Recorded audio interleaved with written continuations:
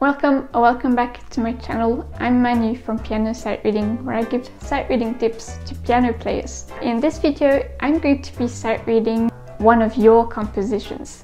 Now, these were a set of pieces that were sent to me by a British composer, John Pitts, and these were Indian ragas.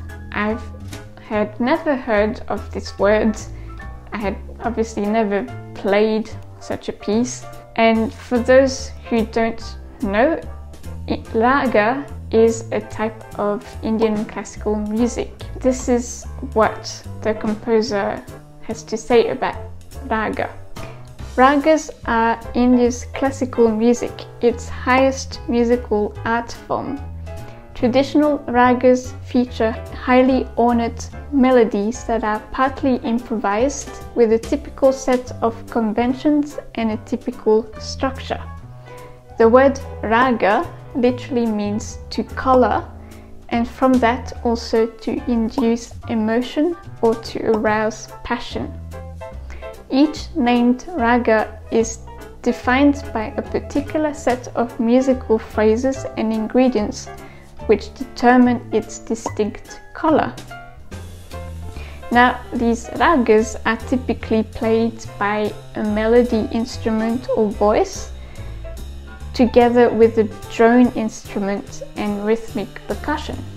But the set of pieces I was sent are pieces that have been reimagined for the piano, either for one player or a player with their teacher. So there are different types of ragas inside this book that I was sent, which is Indian Ragas for Piano Made Easy. So these different ragas are based on different types of scales, and there's a page in the book where you see all the different types of scales. So I thought I would select the scale that appealed to me, and then from then choose a raga that I wanted to try to sight read. So I've chosen the scale which is called Raga Madhuvanti.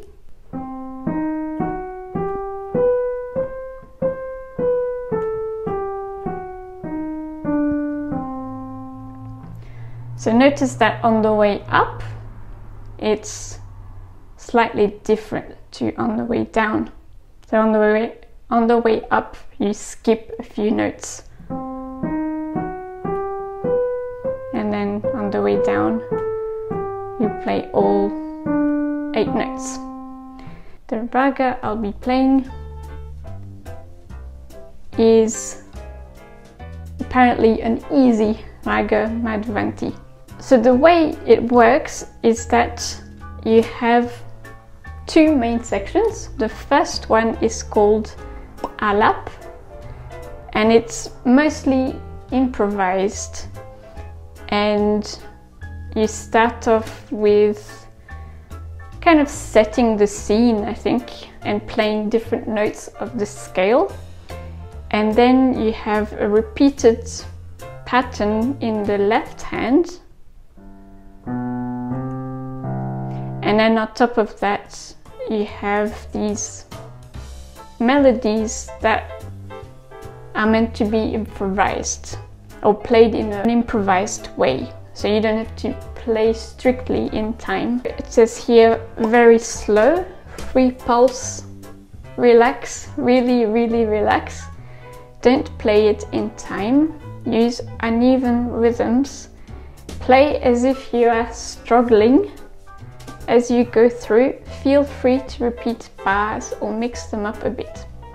Okay, so it should be quite free and almost like meditation, I think. And then the second part is the main body of the piece. It's what is called gat, and this is a composed melody, so with rhythm. It's in 4/4, and then you also have a passage where you improvise over the left hand. These should be notes of the scale, so I should try to remember what it was. And then, so I'll do my best to only play those notes. And then you have an ending that scale again. I'll see how I go. I've never played this kind of music before. We'll see what happens.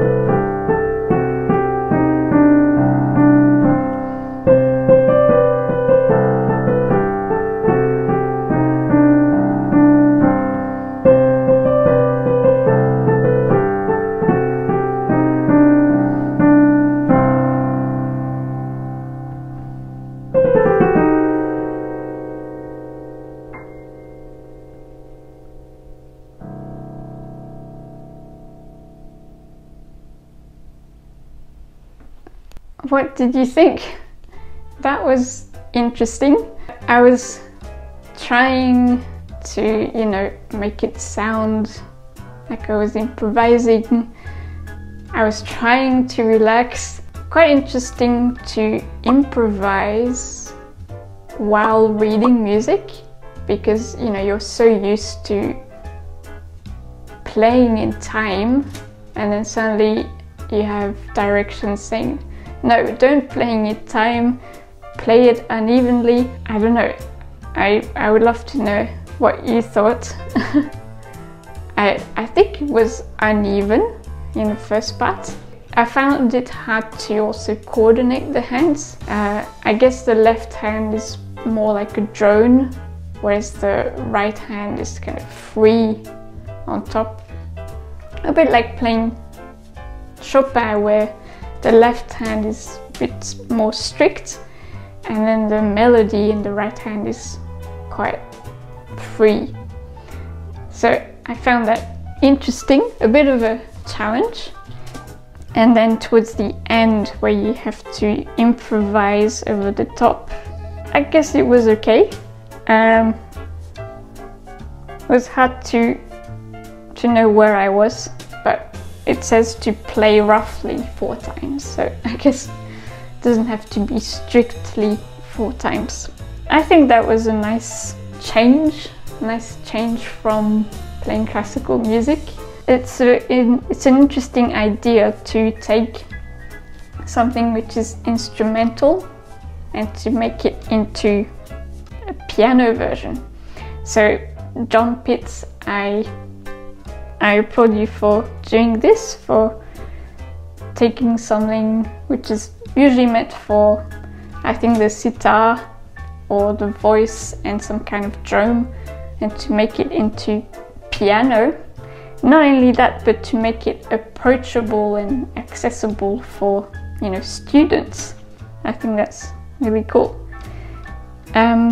So if you'd like to learn more about Indian ragas and to learn more about the pieces that were reimagined for the piano, have a look at John Pitt's website, which is pianoraga.com. You can read a bit more about what ragas are. There are a few videos you can watch, and you can also buy his music. There are different collections, and there's also more, you know, traditional classical music pieces there as well. They're not only Indian related. Thank you so much, John Pitts, for sending me your music. I would love to hear your opinion, how you thought I went, and I will be recording your other piece. I have received another piece by John Pitts called Autumn Evening, something like that. So that will be, I will be playing that in an upcoming video. Well, thank you so much for watching. If you like this kind of video, then please like it and share it with your fellow musicians. I will see you in the next video. Happy sight reading!